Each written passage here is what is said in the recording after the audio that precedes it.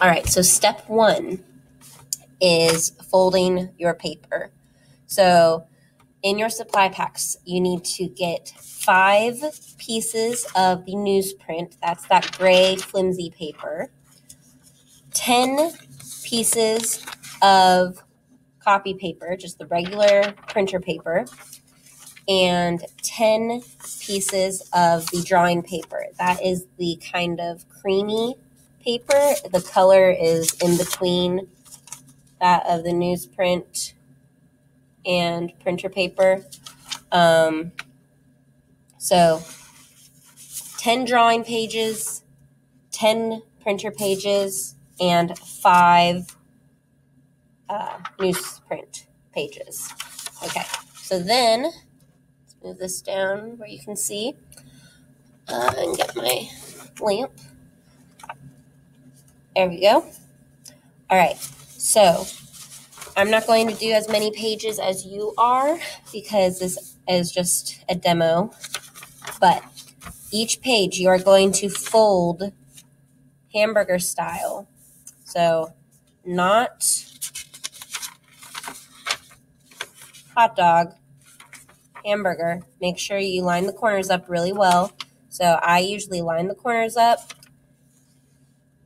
hold that in place, scooch back from center to make a crease, and then go out. So you need to fold every single page individually because you need that really good crease. You can just use the back of your nail to push it down. So every single page gets folded. I already had some of these folded. And the newsprint folded. All right, in your bags, you also have about 2 pieces of a book page, all right? Just a regular old book page. You are going to add this as a page in your sketchbook. So this page is smaller than all your others, so you can decide how to fold it, but it has to be folded so because we are going to poke holes in the crease of these pages and stitch them together. We are sewing them together with yarn. So every single page that goes in your book has to be folded and have at least 1, 2 is better, 2 holes punched through it so that it gets threaded in. Otherwise, it's just going to fall out. All right, so you can decide if it's going to be up towards the top of the book or at the bottom or dead center. If maybe it's going to be over to one side or even at a diagonal. So if you want to put it at a diagonal, just lay it down how you want and then fold it to match the crease of the other page. I'm actually going to draw a line in these creases so that you can see them better on the camera. That didn't work very well. Where's one of my markers? That'll do.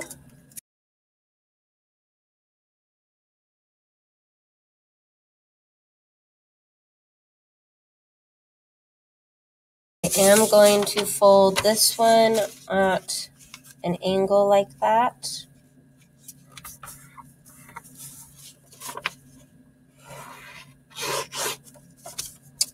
This is a piece of newspaper.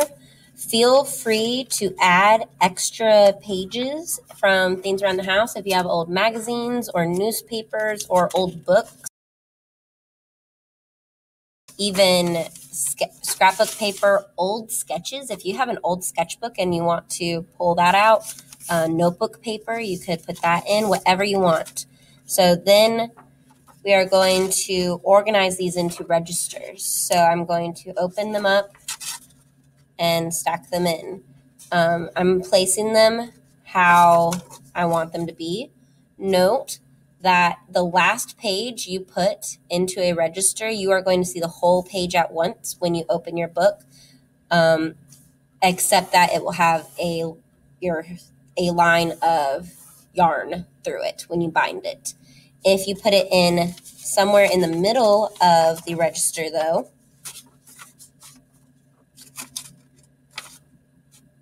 now once this is bound, when I flip to open my book, I only see one part of it. And then when I have to flip over a couple pages to see the other side of it. All right. So it's all about how you want your book to look. We are adding these different pages just as a way to experiment, and it can create some really interesting drawings because things overlap. If you have a book page or a newspaper page with words, you can even do some blackout poetry, little bits in it.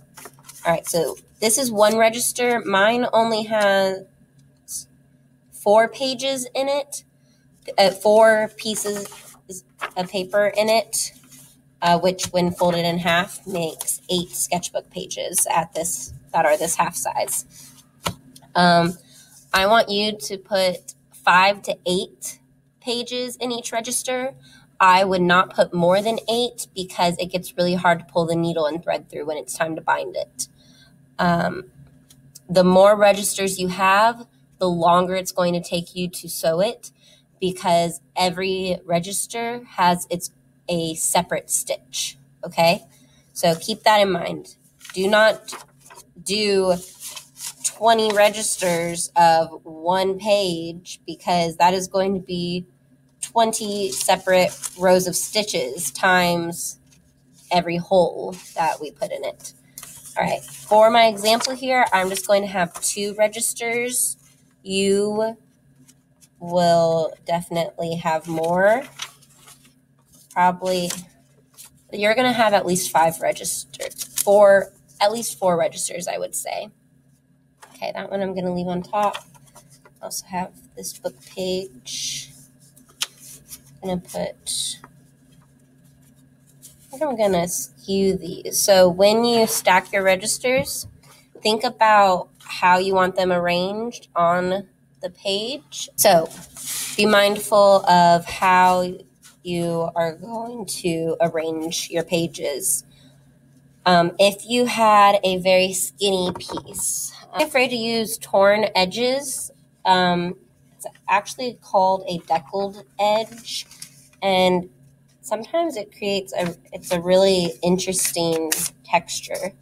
You don't always have to have everything clean cut. Let's say I wanted this piece to go across the page like this. Well, it's really skinny, and we are only going to be putting 3 holes at the top and 3 holes at the bottom to sew it in. If it lands in between those 2 holes, it's just going to fall out when I put my book together. So you need to make sure that every single one of your pages is in at least 1 hole. 2 holes would definitely be better. I am going to go ahead and add this to my book. Going to put it slightly off center though, like that. Actually, I think it's going to go in the middle. This is going to go in line with the bottom or top, whichever way you're looking at it from the camera. Now I have 1 register and let's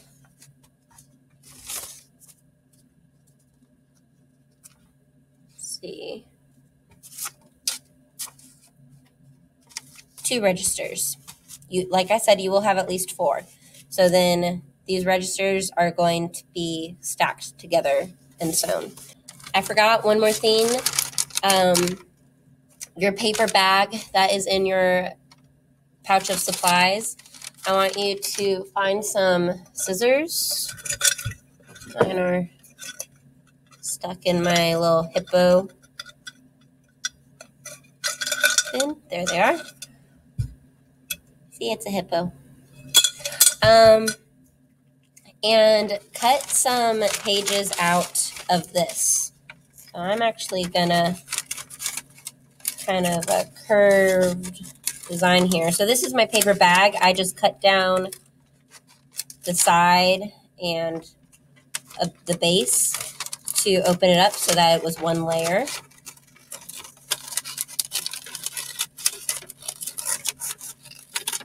All right. So be creative with this because I want at least 2 pages made from a book, newspaper, magazine, something like that. You can do more. Don't get too crazy because you have to sew it all together. But at least 2 from a different book or newspaper. And then at least 1 made from the paper bag. So I have this. I'm going to fold it in half here and make a crease right in the center. Make sure it's nice and tight. And I'm going to add this to my smaller register.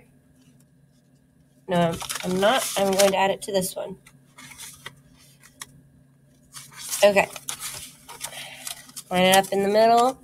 Well, actually, I'm going to put this one at the bottom. So these are actually longer than my book. So I didn't cut it from this large side, and I didn't cut it down to where it fits, but it actually already has these handy dandy accordion folds, so I can fold it back into the book to close it without it hanging out. So be creative when you are doing your book. I have and that is why you put your needle back in your sticky note when you're not using it so it doesn't get lost. When I'm working, sometimes also will stick it through my shirt with the point sticking out away from me. Just be mindful that it is there so you don't go to take your shirt off or something when you get ready for bed and it pokes you in the eye or anywhere because it hurts. I've done it. It hurts. I also have put it in my jeans before and forgotten. And it stabs. And then I go and I hit my thigh or something and either poke my hand or my leg. All right, so I forgot to add this, so I need to add it to my holes.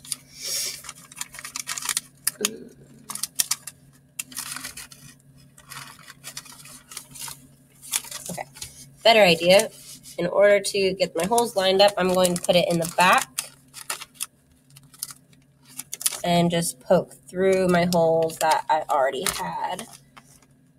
That way I know it's in the right place. And I didn't have to measure again. All right, so there's my 2 registers. All done.